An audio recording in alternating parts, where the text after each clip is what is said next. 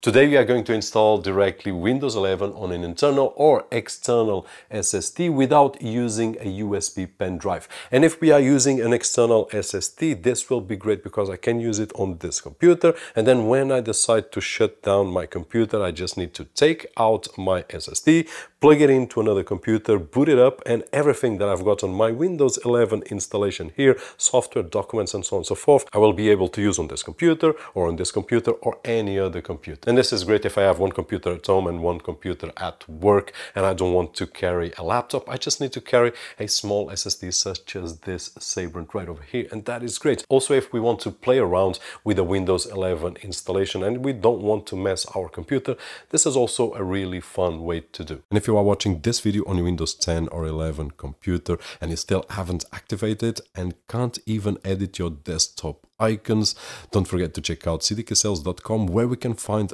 budget official OEM keys at an affordable price, and with the coupon code that you can see on screen and down below on the video description, it will get even cheaper. And of course, I'll be installing in an external SSD, but you can install on an internal SSD as well.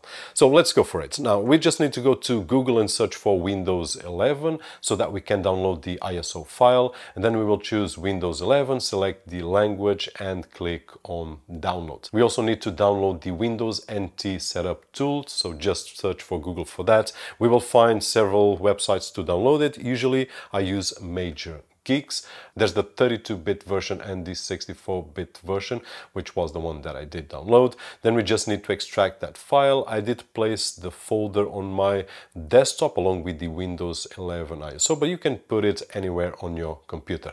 Now, I just need to connect my external SSD, which is this Sabrent right over here. You can use, as I said, an internal SSD, but in this case, for this project, I will be using the external, which will give me the freedom to boot up on any computer. Then we just need to open the WinNT setup folder and run the program. Now on the first menu, select Windows Image ISO that we downloaded. On the second menu, just choose the EFI partition of our external drive, and then in the third menu we just need to select the external disk where you will install Windows 11.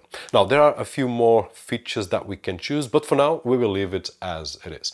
Click on Setup and then OK to start the process, and it will take a few minutes, and once it's done, it will ask us to restart. Now when restarting, we need to choose the external SSD as the boot disk. After that, there will be a menu appearing and we just need to select Windows 11 Pro, which was the installation that we just made. After a few minutes, the system will restart and stop at the boot menu again. Select Windows 11 Pro again and start the initial configuration. Now setting up Windows 11, it's easy, but it's a bit boring.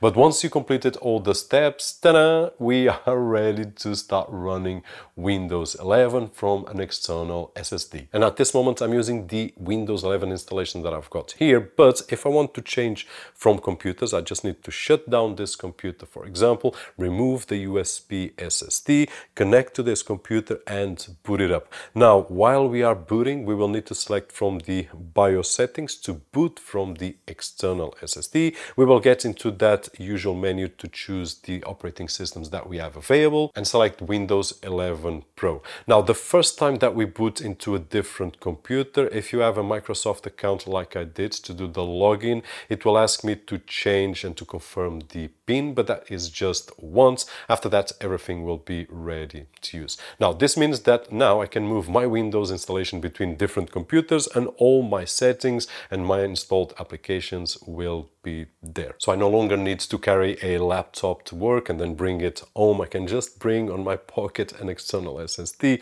and I will have everything here. And this is also great if you want to try software, if you want to try anything at all without damaging your main operating system, without putting your documents at risk. You might want to have a total isolated Windows installation on an external SSD, which is really, really cool. And if you enjoyed the video, don't forget the usual thumbs up right over there, which is really appreciated on this side of the screen. My name is Roberto, and as always, I'll see you on the next one.